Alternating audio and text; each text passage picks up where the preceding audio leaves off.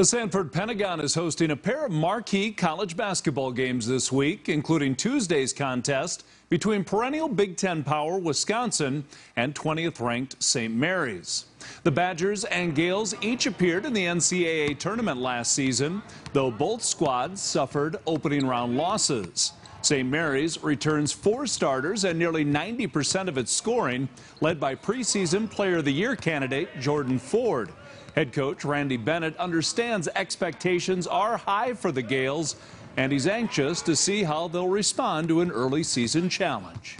They're an NCAA tournament team. They're going to expose your weaknesses, and you need to find that out earlier rather than later. Especially, like, I think we have a chance to have a really good team, but we need to know that right away because we have holes and we're going to have to keep getting better. But if we can identify those earlier, it's better.